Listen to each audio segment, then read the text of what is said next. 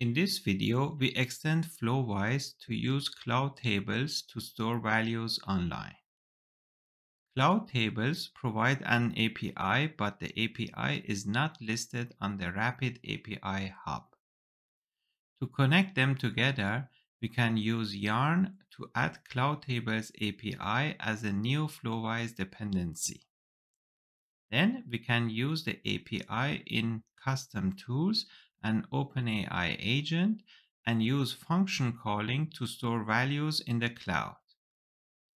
Here, for example, we use a custom tool to store stock alarms in one dataset and use another custom tool to store stock orders in another dataset.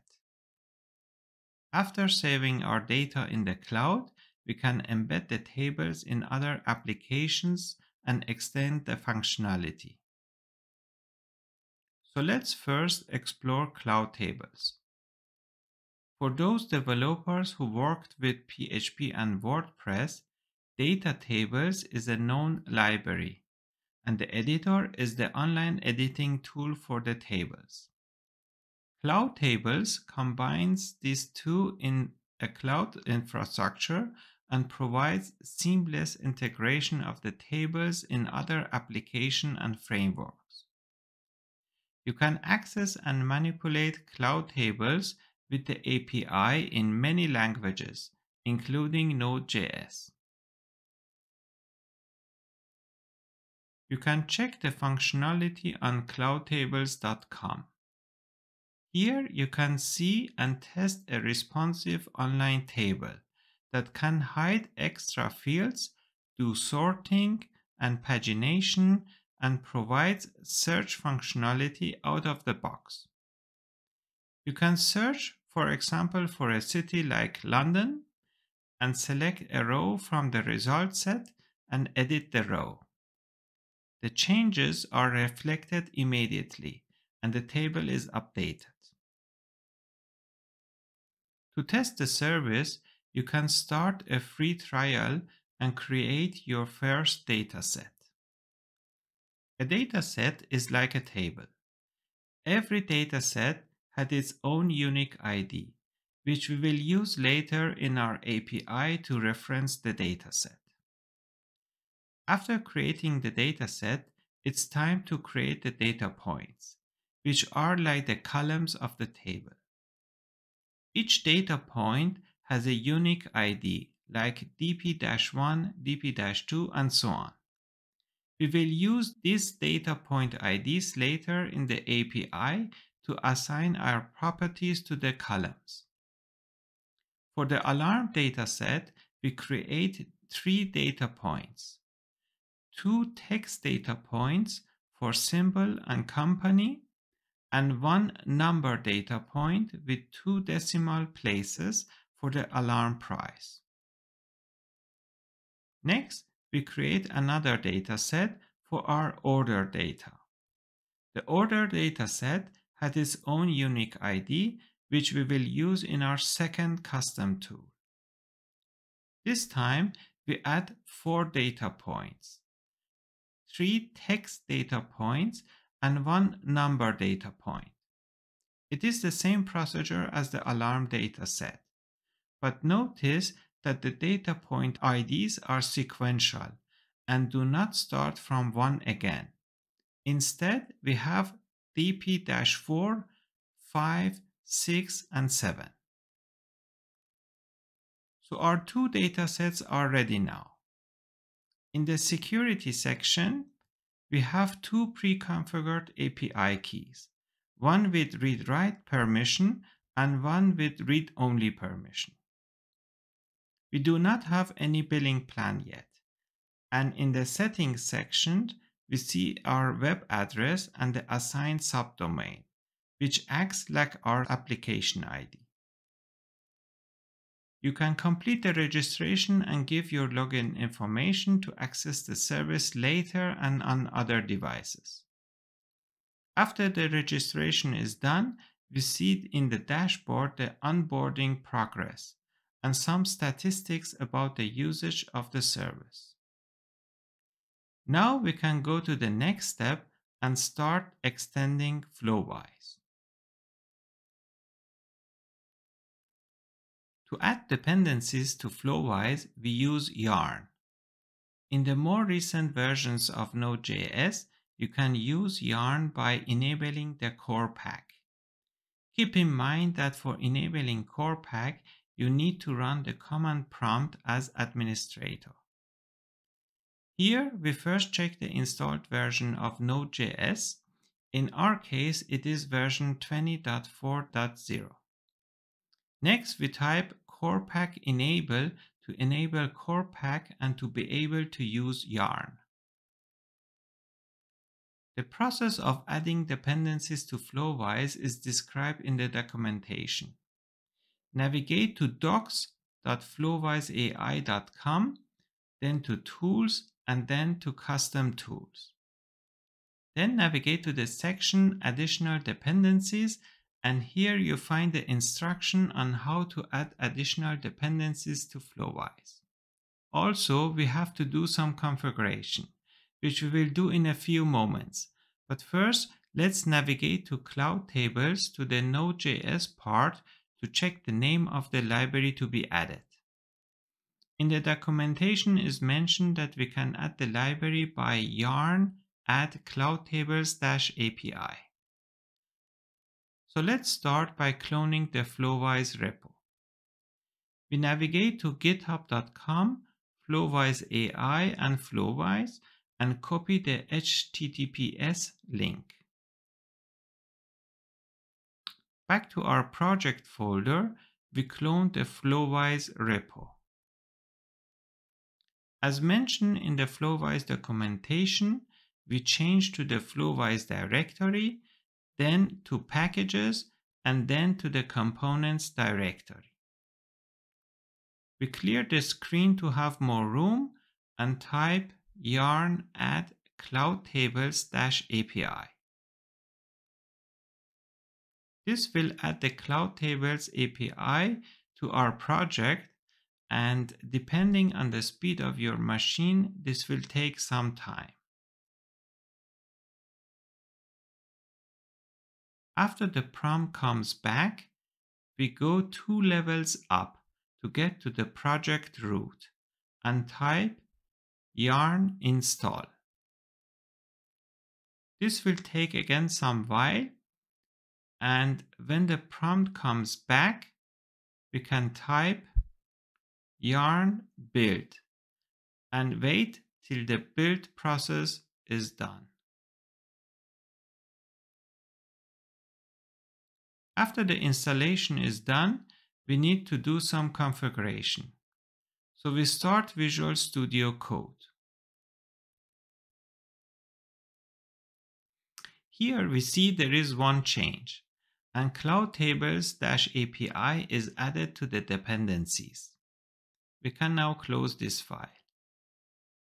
We still need to do some configuration. So we go to the server folder and copy and paste the .env.sample file and rename it to .env, but inside the server folder. In the .env file, we can uncomment the debug instruction to see what's going on under the hood. And the next change is to uncomment tool_function_external_dep and assign our library to it. Now the installation and configuration of Flowise are done, and we can start Flowise by typing npx Flowise start. Flowise starts listening to port 3000. We navigate to localhost port 3000 and notice the new menu credentials and click add to set our OpenAI key. We gave it a name like Flowise Cloudtables key and navigate to OpenAI and create a new secret key. The name is optional, but we can give it the same name. Create and copy the key and go back to Flowise and place the key as the OpenAI API key and add the credential to use it later in the flow. After the key is set, we go to the marketplace. Scroll down and select OpenAI agent and click on Use Template to start creating our flow. We remove unwanted tools to have a clean start. In Chat OpenAI, we select our just created OpenAI key, select GPT-3.5-Turbo-0613 and reduce the temperature to be more deterministic. Now comes the main part. We create our first tool and give it a name like Store Stock Price Alarm in Cloudtables, and a description like this tool stores stock alarms in the cloud table. To set an alarm, it needs the symbol of the stock and the company name and the price. Then we add the properties. First, we add symbol as string and the description ticker symbol of the stock and make it require. Next, we add company as string with the description company name of the stock and make it require too. And finally, we add price, but this time we choose number as type and give the description set alarm for this stock price and make it require too. After the three properties are set, we can go and implement our function in JavaScript. I paste the code in the box, but to have the syntax highlighting while going through the code, I paste the function to Visual Studio Code 2. On the first line, we require the newly added dependency Cloudtables-API. All the steps we have done till now were to be able to add this line to our script. Next, we create an API using the subdomain and our API key. The client ID and client name are optional, but the dataset ID is very important as we want to store our properties in the alarm dataset. So we need to use the ID associated with the alarm dataset. Furthermore, we must use the data point IDs related to the columns of the alarm dataset. We assign the data point dp-1 to our properties symbol, which will proceed with the $sign and so on. When storing the data in the cloud is successful, we get a result from Cloudtables, and we console log the result to see it in our terminal and return a success message back to ChatGPT.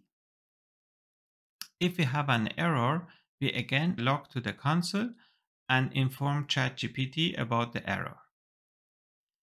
To see the corresponding values on Cloudtables, we navigate to the alarm dataset.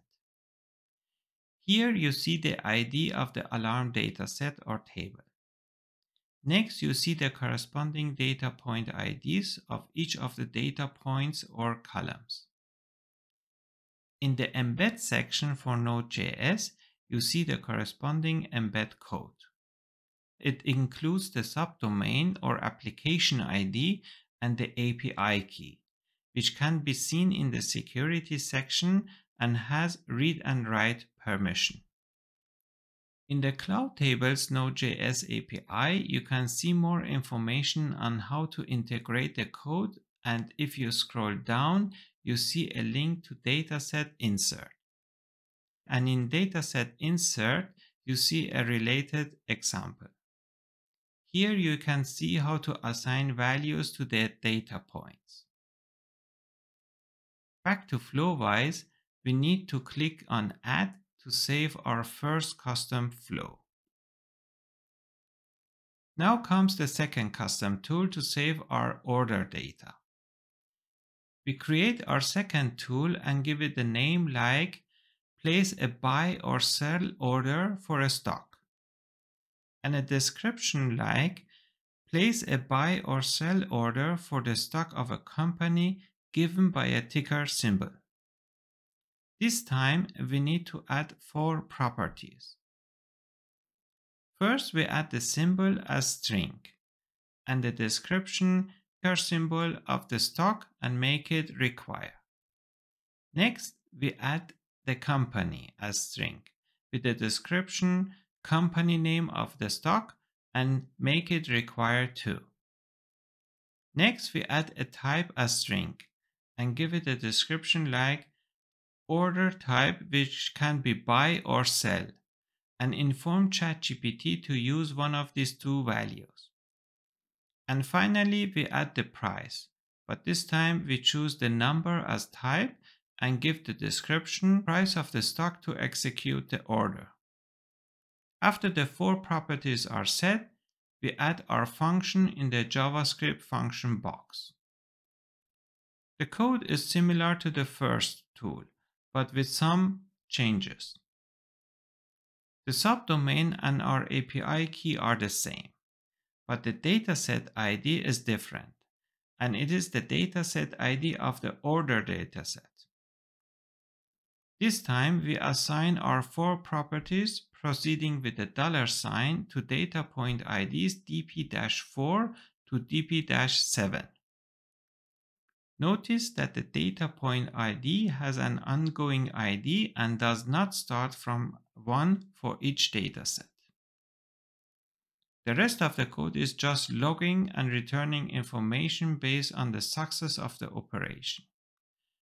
To check again, we go to Cloudtables, but this time to the order dataset, and check the ID of the dataset and the corresponding 4 data point IDs, which start from dp-4 to dp-7. The embed section is the same, so we go back to Flowise and click Add to save the second tool too. Now it's time to connect the dots and save the flow and give it a name like Flowise Cloudtables. We can now test our flow. We open the chat box and make it bigger. Here comes our first question. What is a ticker symbol? ChatGPT doesn't need any function calling to answer this question, and it answered the question and gives back some examples. Next, we write set an alarm for Apple at $200. This time, ChatGPT uses our first custom tool to store this information in Cloudtables in the alarm dataset. The part with you will be notified when the stock price reaches that level is a ChatGPT hallucination, as we do not have implemented this functionality yet. Next, we write place a buy order for Apple at $210. This time, ChatGPT uses our second tool to sort this information in the order dataset. As you can see, we did not provide any symbol, and ChatGPT uses its knowledge till September 2021 to find out the ticker symbol. Next, we put a sell order to see if the type field is filled correctly. To test if ChatGPT uses the symbols of the first prompt using buffer memory or uses trained data, we ask to set an alarm for Netflix at 400. It successfully finds the symbol and adds the alarm. Next comes the danger of using ChatGPT for mission-critical data like trading. We just say add an order at 500 and do not mention buy or sell or which stock. ChatGPT wants to help and assumes we want to buy Netflix and stores this information in our table. So let's go to Cloudtables and check the saved data. Our first custom tool has successfully added the entries to the alarm dataset. And our second custom tool has successfully added the entries to the order dataset. You may want to change some data or even delete some entries online. If you are happy with the data, you can use one of the stylings like Bootstrap 5 and embed the result in an intranet site and extend the example. As you can remember, we had set the debug mode to true and added some console log statements, so we can see what's going on under the hood. As you can see in the logs, our first prompt about the ticker symbol did not use any function call, and the answer is in the content part. Our next prompt used our first custom tool with the arguments AAPL and Apple and 200. When we scroll down, we find our next function call to the second function with the arguments AAPL and Apple and buy and 210, and the answer from Cloudtables with the ID 11. You can use this information to improve the chatbot further and add some error handling and automation to it. Keep in mind that this example is just a starting point. Good luck.